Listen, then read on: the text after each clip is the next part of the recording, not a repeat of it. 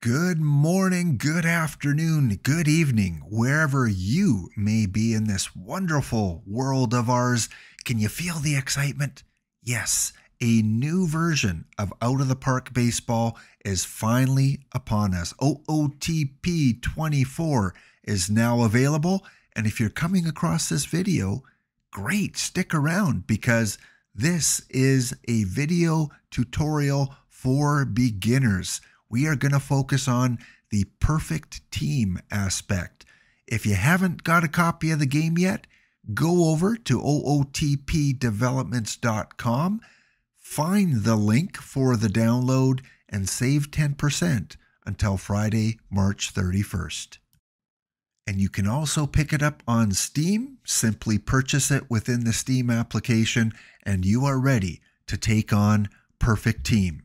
A great way to learn about baseball players of the present, of the past, and believe me, once you dip your toes into OOTP and Perfect Team, you're going to stay there for a while because it is such a fun simulation game. All right, let's get on with the episode and learn a little bit more about Perfect Team. Once you've downloaded the game, the first thing you're going to do is ignore everything on the left-hand side. We're going to focus on Perfect Team for beginners today. So you want to click on the new registration button. You want to create a username. Of course, you have to link it to an email account. So you're going to type that in.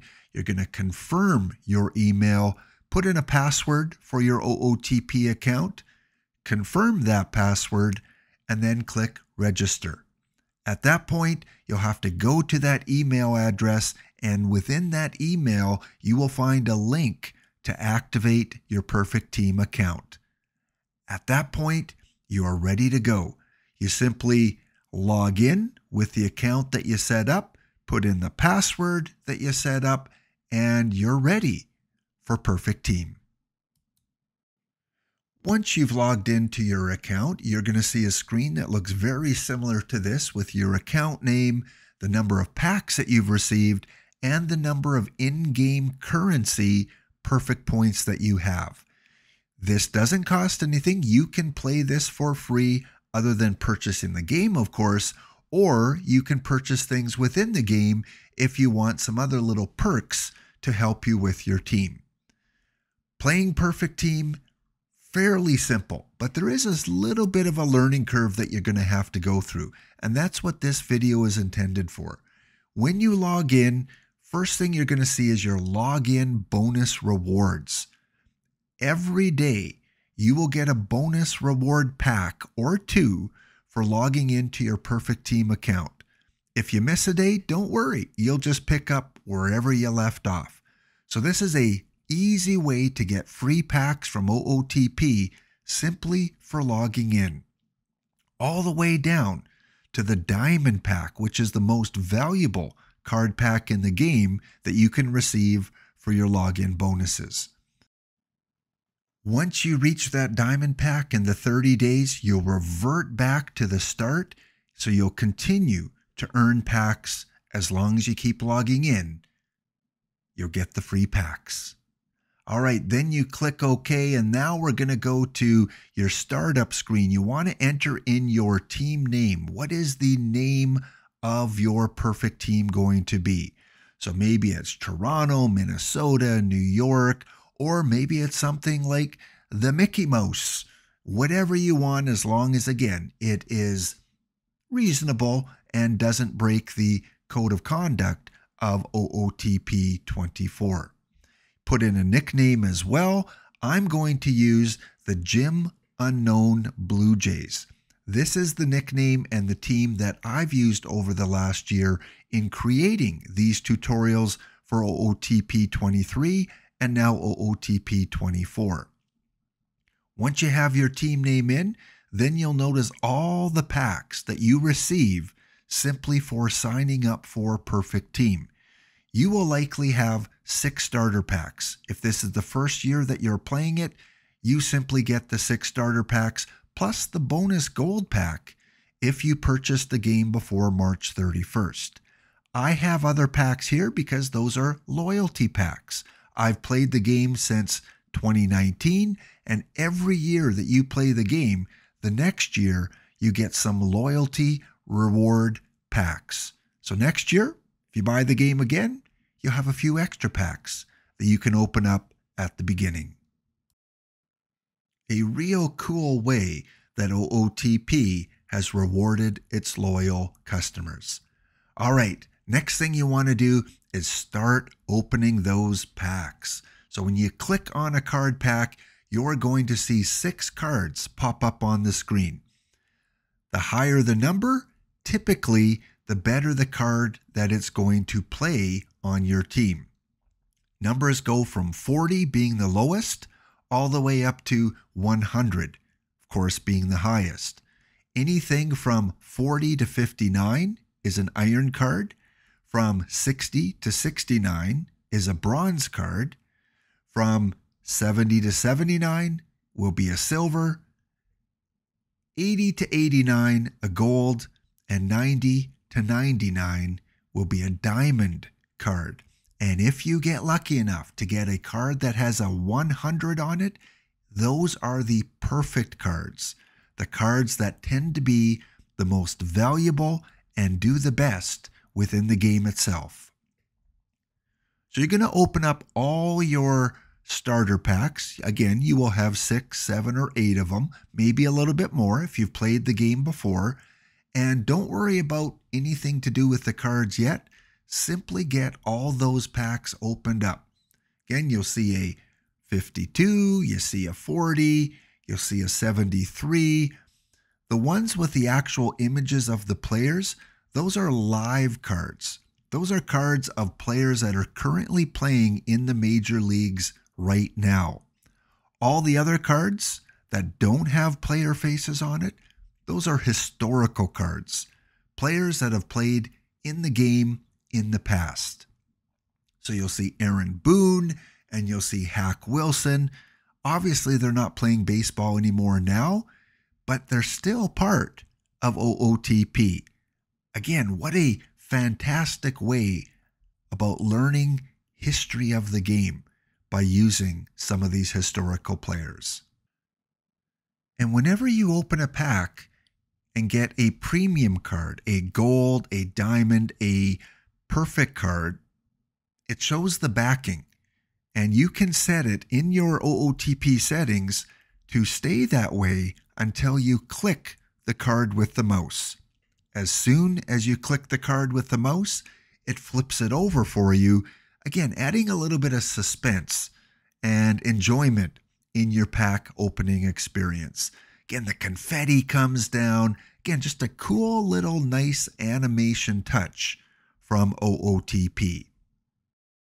You will definitely want to see the perfect card background a lot because, as I said before, they tend to play the best in the game, and if you decide to sell them for in-game currency, they can be worth quite a few perfect points. Once you've opened up your last pack, you are going to see this message on your screen telling you that all the starter packs are now open, and now you are ready to set up your opening day lineup. Your pitchers, your batters, all your strategies, you're ready to go and start with Perfect Team. You will click the return button in the bottom corner. That will take you back to the Perfect Team home screen. At that point, first thing, since you're here, maybe set up your ballpark. When you click on ballparks, you'll see you have 5 to choose from to begin with. I like to go up to the little pull down menu there and click on modifiers. This shows you the customization of each ballpark. And you can pick a ballpark that best suits your players. Do you want a pitcher's ballpark? Do you want a hitter's ballpark? Or do you want a neutral ballpark? If the numbers are 1.0, it's a neutral park. Any numbers below 1.0 will be a pitcher's park, and any numbers 1.0 or above, that's going to be your hitter's park. The higher the number, the better suited it is for your great hitters on the team. The lower the number, your pitchers are going to benefit more. So you can have Nolan Ryan in a pitcher's park, and he might have a 1.9 ERA. Or if you put Nolan Ryan in a hitter's park, he might have a 3.4 ERA. So park factors and modifiers really do matter. So I'm going to just select a park here. Again, you can go in and you can change it later. So I will select a park, and let's continue on with the next step for Perfect Team. Oh, and a final note on ballparks. Once you advance up to the different leagues, more ballparks will be added, so you'll have a much bigger choice, including real-life ballparks that you might be familiar with. So keep checking back in every week or so. You might see more ballparks available for you to use. So we're going to go up to the top left-hand corner. We're going to click on the little Overview tab. That's going to take you back to this main screen. The next thing you might want to do is to customize your team a little bit. Give it a little bit of identity, a little bit of personality. So clicking on that link there will take you to your customization screen. And on that screen, you can create uniforms, you can go in and you can create a ball cap for your team, and even update the logos for your team, city, and name. Historical logos, fictional logos, real life MLB logos, all there for you to use, because OOTP has a license with Major League Baseball and the Players Association. So they can use the real player names and the real player logos. So I can go in and I can select the Toronto Blue Jays, since this is a Blue Jay team, or I can go in and select the historical logo for the Toronto Blue Jays. What a cool logo that is. But since this is the Jim Unknown Blue Jays, I don't want Toronto in my logo, so I'm going to go and find the generic, fictional Blue Jay logo. And there we go. The Jim Unknown Blue Jays are born. You can also go in and start to create your own logos, or add your own logos that you might have saved on your desktop. Click the Advanced Setting button and click on Select. That will take you to your hard drive, direct it to the folder that has your logo in it, and you can add it right there. So using in-game logos or logos of your own that you have created. Uniforms, you can create a home uniform, you can create an away uniform. Really simple to do, adds that personalization. So again, I'm going to create my ball cap, choose the different colors I want for my cap, for the brim of my cap. And again, millions on the color palette that you can choose from. I then go and I say, okay, I've got my ball cap, let's create my jersey. So the Jim Unknown Blue Jays home jersey, we're going to leave it white. We're going to go with the powder blue for the secondary color, and for the main color, let's have a black uniform for the stripes on the uniform. Let's go and change the pants. Yeah, let's give it a darker color. There we go. And again, there's 3 different pants style that you can choose from, with a stripe, with a couple stripes, or without any stripes. And again, just go and customize it how you see fit. The only thing you can't change is the number and team player name color. Those will stay the same. So have some fun, play around with the different logos and menus and choose one that looks the best for your team. And then remember, again, you can do the same thing for an away uniform and have 2 distinct uniforms for your in-game perfect team play. Once we're back on the overview screen, now you can go and you have to set your lineups, your pitchers, your hitters. You can use the icons on the right-hand side of the screen, the ones towards the bottom or for your roster, or you can go up to the team menu and you can select pitching roster and batting roster. So let's start with the pitchers. Fairly easy to set up, but you got to kind of know the pitchers a little bit and the numbers that are associated with them. Typically, you want to go with a 5-man starting pitching rotation.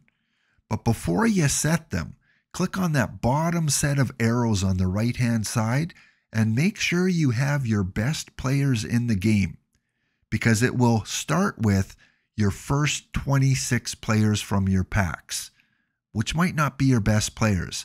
So once you open up all your packs, then it's time to make sure that your best players are on the active roster. Left-hand side of the screen, active roster. Right-hand side of the screen is your reserve roster. Again, you want the best players on that left side. You can drag them over back and forth, or what I like to do when I first start up is go up to this menu here and ask the AI to set up the best players for you. Click OK, and you'll notice that now they've brought over the better players to my active roster.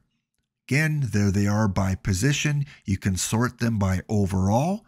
The higher numbers generally tend to be the better players. Now you can go back into your pitching rotation and set your lineup. And as a beginner with OOTP Perfect Team, I suggest that when you're in the pitching menu, you sort them by stamina to get the best starting pitchers with the stamina that's going to get them eating up a lot of innings. So I've got them sorted by stamina here, as you see. Now I'm going to go and pick a 5-man rotation because that's what's used by most teams in the major leagues today. You want to kind of go with the 5-man rotation, at least to begin with. And then you look at your pitchers and at the stamina and place probably your 5 best stamina pitchers into the lineup. Very easy to do. You'll notice that I've got a couple guys starting now with very low staminas, down in that yellow and in that red range. You kind of want them probably in the bullpen, at least till you have a better feel for the game. So you can simply drag those players over to the bullpen side and then drag the pitchers that you want as starters down into their starting role, just like that. And again, maybe you want your higher rated cards higher up in the pitching rotation. So you notice I got a couple gold cards, a silver card there. So maybe I want my gold pitcher cards as my number 1 and 2 starters. So I'm going to move them, make sure they're in the right positions there. And then maybe move my silver guy a little bit higher up in the rotation, just like that. And then my 2 bronze starters, they'll be my number 4 and 5 pitchers. You know, just like in real life, you typically want your better pitchers higher up in the rotation.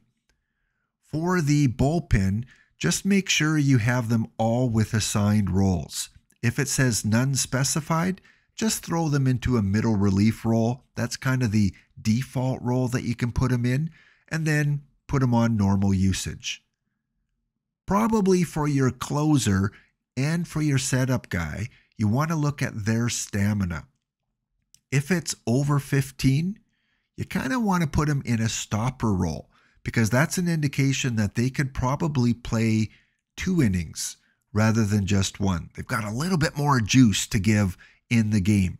So I'm going to choose a stopper for my closer, and for my setup guy, I'm going to choose stopper as his secondary role. So if my closer is tired or if my first stopper is tired, then this guy will come in and be my stopper for me. Again, just like in the real life situation, if you have a tired stopper, your next best stopper is likely to come in. All right, so you have all those set. Make sure that you click submit. You don't need an emergency pitcher because you've already got 5 starters there. So you can go and take that role off. And the rest of them, again, you can play around with. Hit submit so that it saves your game. If you forget to do that, you may have to redo that all over again. So any changes that you make to your lineup, click submit. Next, let's go to hitters. You can click that little base path in the bottom right-hand side of your screen, or again, you can go up to the Teams menu at the top and select your hitting, your depth chart from there as well. As a beginner with your hitting lineup, I highly recommend that you go and you sort them by contact. And then you want kind of your top contact guys at the top of the order. You want your big power guys. You can sort them by power. You want them kind of in the middle part of your lineup. And then kind of your more defensive players, you want kind of towards the bottom part of your lineup. Maybe they have a good glove, but not a great bat. So again, I go in and I sort my left-handed pitching lineup based on contact, based on power. I kind of like my power guys in the number 3, 4, 5 positions of the batting order. And then my top contact guys as my kind of 1, 2, 6 players in the batting order. So you move those around based on the numbers that you see above your batting order. And then you want to do the same thing for your right-handed batters. So let me just fix this up a little bit based on contact, based on power. All right. And yep, I'm pretty happy with the left-handed pitcher lineup. Now let's go to the right-handed pitcher lineup. Same thing. I'm going to sort them by contact. Going to look at the power, my best 3 power guys. Let's move those into the number 3, 4, and 5 roles in the lineup. Little tweaking there. My contact guys in the number 1 and 2 and 6 positions. And probably your speed guys you want in the number 1 or 2 slots. Because if they're going to get on base, a stolen base could be a manufactured run. So again, this might take you a little bit of time just to kind of evaluate the players that you have and then where you want them in the lineup. And the little pull-down menu shows you the positions that they're eligible for. So Jeff Bagwell, he can only play first base or DH.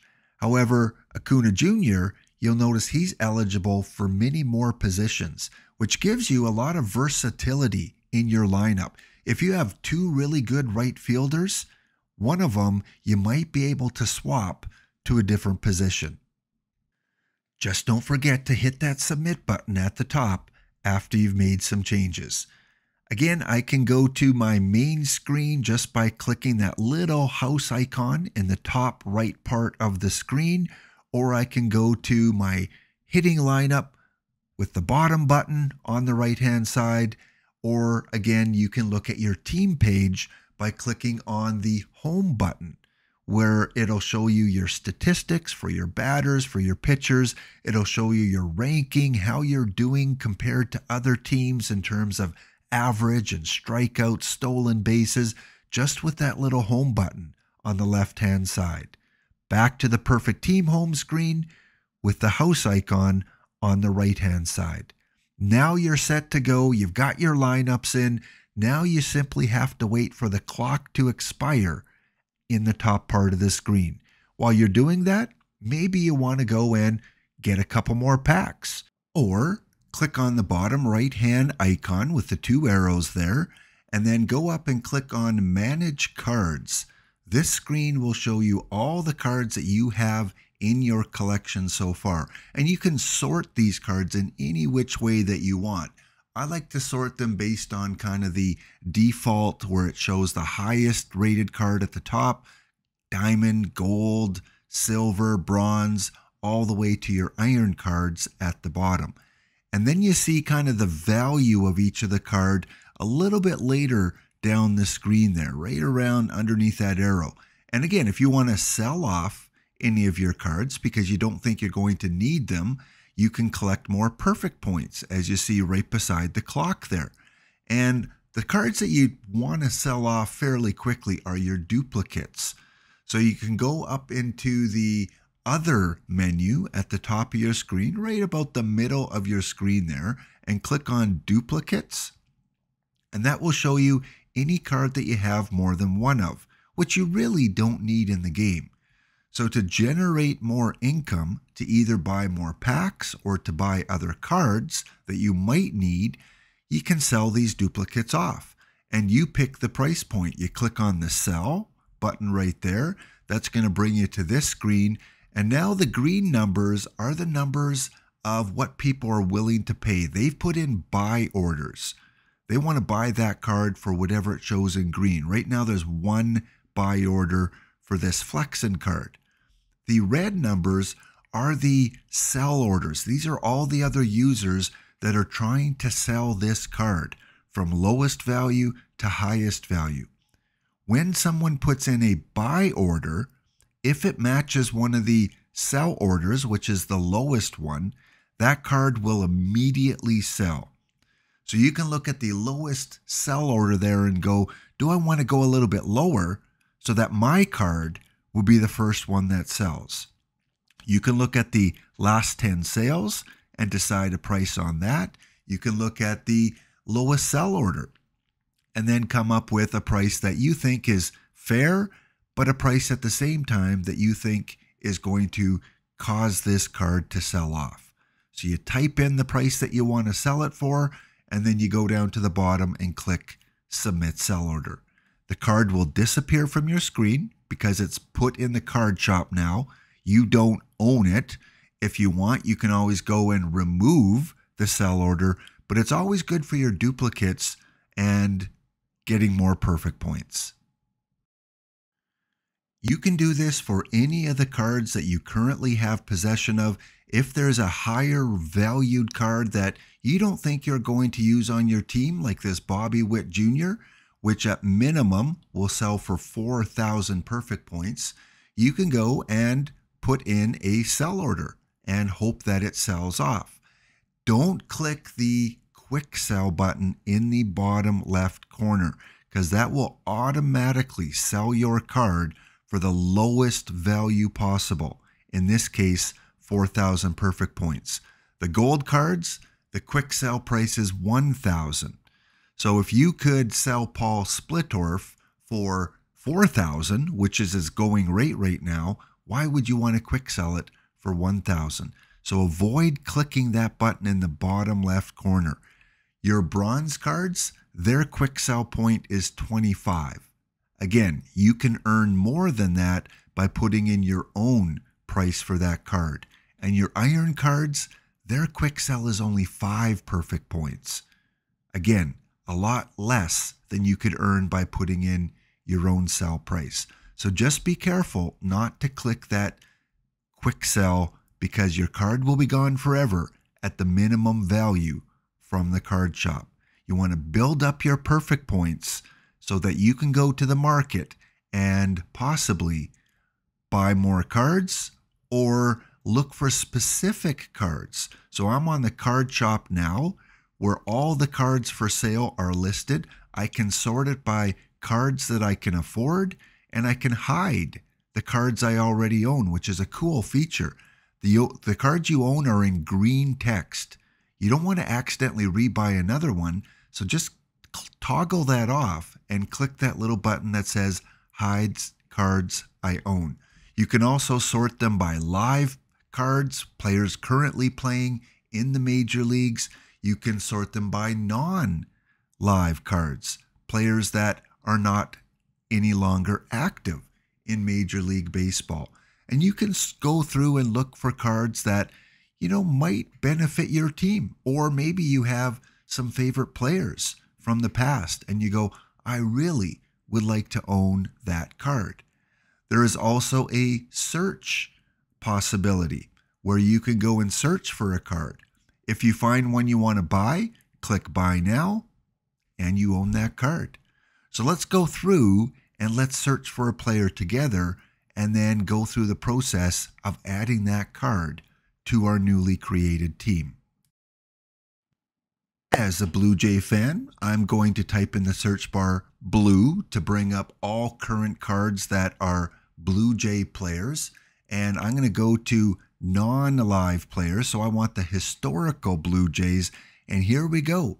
There are 6 or 7 Blue Jay cards that I can purchase that I have enough perfect points to buy. I could get Jesse Barfield. I could get Joe Carter. There's a few there, lower level ones, bronze or iron, but still they might help out my team. So I'm going to buy that Jesse Barfield. Click buy now. It is now part of my possessions. I can click in the bottom right set of arrows, and on the right hand side of the screen, there he is. I now own Blue Jay legend Jesse Barfield. He is not on my team yet on the left hand side. So to put him on my team, I have to remove someone. So I'm going to go through and sort them by position. Barfield's an outfielder, so I'm going to look for a low-level outfielder and drag that outfielder over to the right-hand side. Now I have one roster spot open. Bring Barfield over. Now I've added him to my team. Jesse is now a Jim Unknown Blue Jay. Now I go to my roster management at the top, go to depth charts, and I find a position on my lineup card to put Jesse Barfield. Because right now, it is full from the lineup you created before. You need to insert him into the lineup as a starter. So I'm going to sort by contact. I'm going to look at his ratings there. How does he do against the lefties and against the righties? And I decide, well, looking at these bars and numbers, he does better against the right-handed pitchers. Notice the bars are a little bit longer, a little bit more higher valued. So I want him in against the right-handed pitchers that I am going to face with my team. So I go back to my lineups and I go to versus right-handed batters. And now I'm going to put him in to right field and drop him down, or I'm going to put him in for the guy I want to replace, and then I'll put him into a position. He plays center field, right field, or DH, so I'm going to put him into the center field position. I need to find someone to back up in case he gets tired, and then I'm going to fill in another pinch hitter and move them appropriately around. Jesse now is in the starting lineup. Against the left-handed pitchers, I'm going to put him as the backup in center field because he's eligible for that position, and I'm going to move him into the number 1 pinch hitter role. Always click submit. Don't forget to click that submit button. Now I go to my overview page, and there you see Jesse Barfield against the righties. Might want to play around with the lineup. He has a lot of power, so you want him higher up in the lineup. I'm going to move him up to the cleanup position since he's my biggest power player against right-handed pitchers. He can hit those home runs. You want him up a little further in the lineup. And then you can tweak it a little bit more, move your players around, hit submit, and now your team's ready to go with the new card you have from the card shop. It is opening day. The results have come in from your first game. Notice it shows the final box score in the top left-hand part of the screen. If you want to be surprised and not see the score right away, you can move your cursor over to the right-hand side, and there's a little area that says Hide Scores. You can toggle that on and off, depending whether you want to see the score immediately or whether you want to investigate and look into that game in a little bit more detail. So I like to hide the scores, and then every once in a while I like to click on that highlight button and watch my team in action on the field. And this year OOTP has made tremendous gains in the 3D animation of the different gameplay highlights. So here we have our team facing off against Winnipeg.